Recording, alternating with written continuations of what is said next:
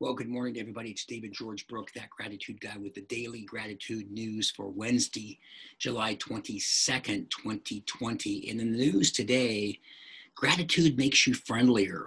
Gosh, another one of the many things we're going to talk about in terms of what the many aspects, rather, that gratitude can do for you. Multiple studies have shown that gratitude induces pro-social behavior. Keeping a gratitude journal is enough to make you more likely to help others with their problems and makes you more likely to offer them emotional support. So why is this true? There are two main reasons gratitude makes people friendlier. Gratitude helps us perceive kindness, which we have a natural tendency to want to reciprocate. Without the feelings of gratitude, we may not recognize when someone is helping us, the same way anger lets us know when someone is trying to harm us. Gratitude makes us happier and more energetic, both of which are highly linked to pro-social behavior. Gratitude helps your marriage. One way marriages start to suffer is that when the passion starts to fizzle, the partners become less appreciative and tend to nag each other.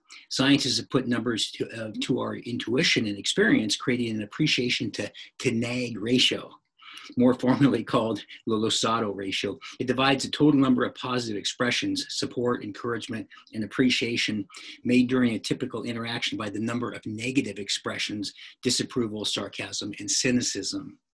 When the ratio was below 0.9, there was 11% more negative expressions than positive expressions. Marriages tended to pummel and head towards divorce. Those marriages that lasted and were found satisfying were those with a positive ratio of above 5.1. Building regular practices of gratitude into your marriage is an easy but effective way to make your positivity ratio go up.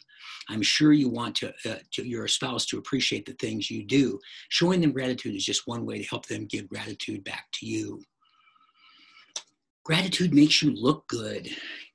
Ingratitude is universally regarded as